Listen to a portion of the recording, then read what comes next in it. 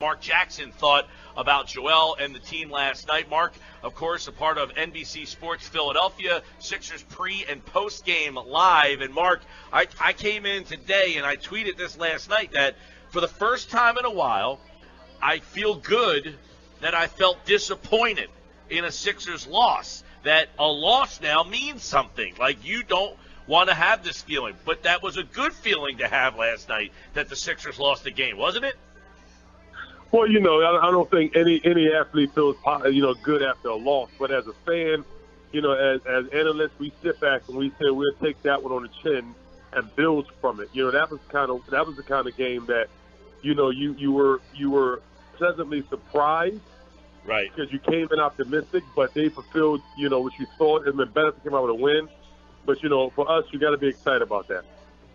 Yeah, and I meant from a fan's perspective. I do know the players always feel disappointed when they lose, but a lot of the fans over the years have kind of, okay, we're okay with kind of losing. We understand where this is going, but going into last night, when you feel disappointed, is because you expected to win that kind of game, and the way they lost it, we've seen this a lot, turning the ball over late in a game.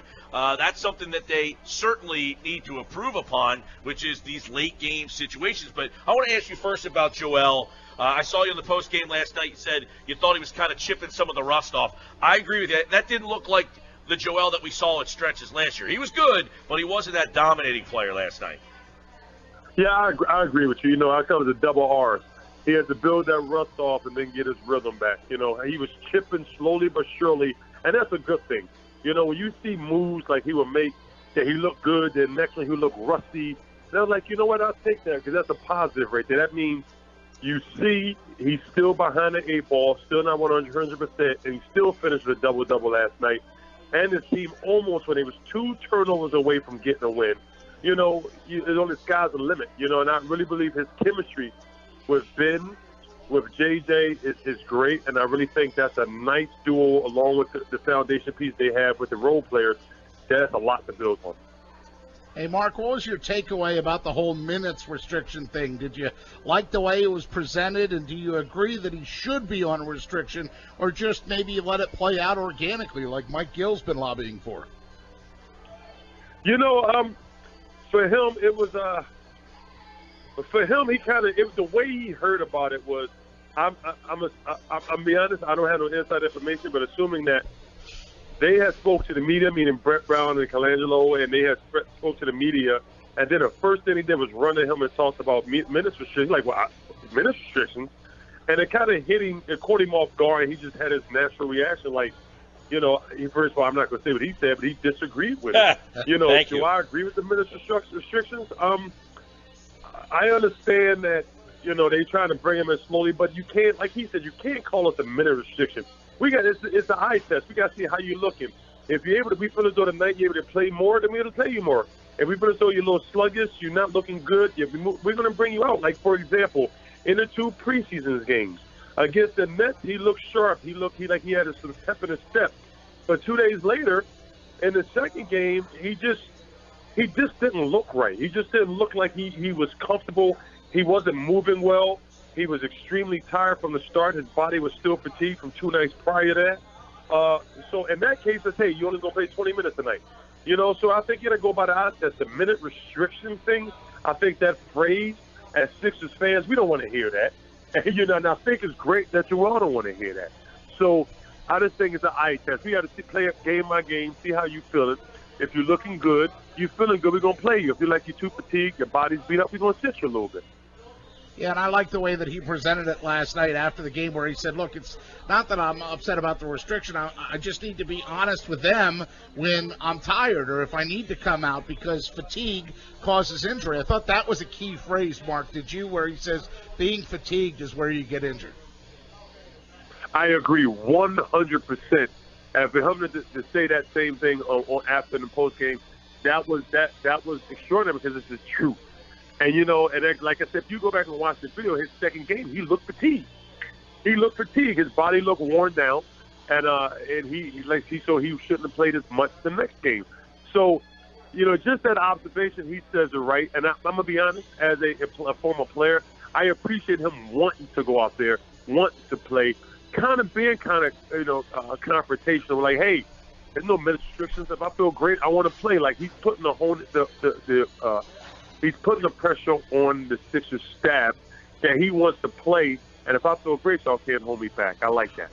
Right, Mark, because it sounds like the way that Brett Brown addressed it yesterday and the way Joel's coming out is it almost feels like he's been attacked by so many people that he can't play. You've only played 31 games, and he feels like I'm letting people down, and he wants them to understand I can play. They're just restricting me, or they're not letting me. I could play more than 31 games. They wouldn't let me get out on the court. I could play more minutes. They won't let me. It seems like he's trying to get that message out there that it's not me, it's them that is holding me back. I agree. I agree 100% with you. You know, and as a player, they always tell you read the good, don't read the bad. But to be honest, we're all human beings. When we reading the clippings, we reading both. Because for me, I use his motivation. I'm quite sure he has, and he knows what not just the media is saying, but what his other players in the NBA are saying. Other players are laying them saying, "Mess like, dude, how you get that money? You didn't play 31 games." You know, so I'm quite sure he knows what people are saying. He wants to prove them wrong. So he has a chip on his shoulder about that. And yes, I think he wants to prove everybody that I'm here. I can play, they won't let me. So I think that's important that we identify that he does understand that, and he's trying to fight through that. We're talking with Marc Jackson from Sixers pre- and post-game live on NBC Sports Philadelphia. Your assessment of Ben Simmons last night, I mean, here's a guy that has never played a regular season game. I don't want to say he made it look easy, but you certainly have to be excited for the possibility of watching this kid grow over the course of his first season here.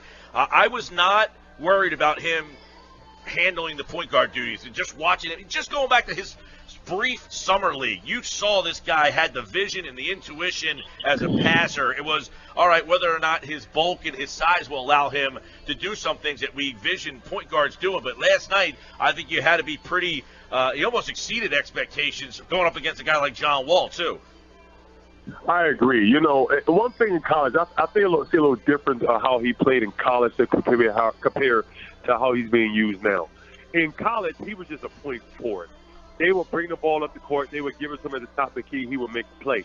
He is the full-time, primarily ball handler for the Philadelphia 76ers. It's a difference.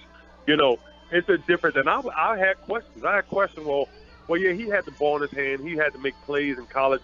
But he wasn't bringing the ball up on made shots, running plays. He's doing that for the 76ers. So I had questions, and he answered a lot of them last night because you're going against the one-man fast break and John Wall, and in the end on made and misses who gets in their paint. You know, he did a very good job. He set up his teammates, but we knew he was going to do that. You know, when teams start really keying on him and daring him to score more, let's see if he's I don't want to say capable, but let's see if he truly wants to score more. Because I think teams are going to start seeing what the shooters that the 76ers have and Gerald Bellis and Covington, and we're not even going to talk about J.J. the shooter already. We're not going to talk about him or Dario when he gets hot. With them amount of shooters, I really think teams are going to force Ben to have to score more. And I don't know if that's in his makeup now to be a ball-dominant scorer where he acts to score. Okay, I'm going to score 25 for you. I don't know if he truly wants to do that. But I think with this team, with all the playmakers and shooters they have around him that need him to set them up, I think they're going to start making him score the ball. And let's see if he do that. What about Markelle Fultz, Mark? Any concerns there? He showed some flash at 10 points off the bench, but he didn't really stand out or jump off the page, right? Well, he was comfortable. You know, I think it's more questions about Markelle Fultz than it is about Joel Embiid, to be honest, because I believe if everything, let's say if we had the draft 2 days ago, and then a first NBA game was the next day, everything had been smooth sailing. But what I think is bringing questions in the light is he goes to the draft, he plays summer league, and then in camp he changes his shot, not for the better. That brings up a whole lot of questions. Why? Is it pain? Are you injured? Is it something more we need to do? Do we need to sit you for 3 months? So it's a whole bunch of questions. As far as in the games, he did what I think he could do. Like, he got to the rim with ease. He got to the rim. He got balls taken from him a few times. That was my only surprise there was with his frame, with his body, I thought he would be a little bit short-legged, a little bit stronger. I believe he's gotten knocked around a little bit by opposing teams' guards, even in the preseason.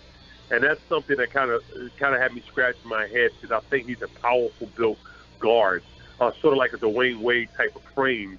But him getting comfortable, and I think his role with this team to start the season is going to help his transition to be a very good player for the 76ers coming off the bench, playing against opposing teams second unit. Yeah, it just seemed like another guy who didn't get a lot of play in the preseason. He'd take the ball to the basket, and in college, that rim isn't as populated. You know, he's taking the ball to the basket in the pro game, and he was having a lot of people greet him there. Not so much in college. So tough night taking the ball to the basket a little bit for Fultz, but he did show flashes. The Sixers lose last night, but plenty to discuss. Marc Jackson, a part of the Sixers pre- and post-game live crew on NBC Sports Philadelphia, and we'll be talking to Mark throughout the basketball season here. Mark, it's always a pleasure, pal. We always have fun. Hey, that's great. And next time you guys are Chicks and Peace, man, y'all got to invite me so I come get some crab. Hey, we're here every Thursday, Atlantic City, Tropicana. There's your invite. You're invited every week, man. Absolutely. All right, Mark, take care, man. We'll catch up with him soon. Marc Jackson, everybody here. Thank you, on buddy. the Sports Bash.